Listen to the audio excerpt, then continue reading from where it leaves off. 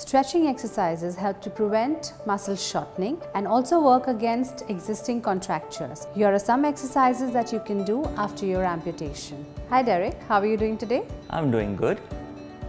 Shortening of your muscle can prevent you from obtaining your natural gait pattern. It has always been my personal goal to move as inconspicuously as possible. Why don't you lie down on the stomach, Derek, and be comfortable? Stretching the residual limb helps maintain flexibility. Let's have a look at the first exercise. You need to lie on your stomach and turn your head to the non-amputated side and just maintain this position for 30 minutes if your general health allows it. To increase the intensity of the exercise, you can try and lift the non-amputated side while you're holding this position.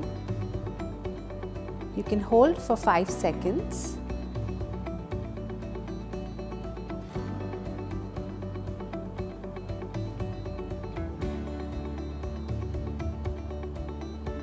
Three sets of 15 repetitions throughout the 30 minutes is enough. Make sure you rest in between the sets. Another exercise you can do is try and extend your upper body. You need to lie on your stomach and pull your elbows perpendicularly below your shoulder so that all the weight is on the elbows. You can adopt this position for up to a minute and repeat it 3 times. Make sure you do not experience any back pain while you're lying in this position. I'd suggest that you repeat this exercise throughout the day. It not only gives your day structure, but brings you to a point where you directly influence your regeneration, and that's where you want to be. We can only give you a general advice. Your physiotherapist, the nursing staff and the doctor are in a better position to individually determine your personal health status. You should never experience pain while doing any of the exercises shown. If you do experience any pain, please stop and visit your doctor.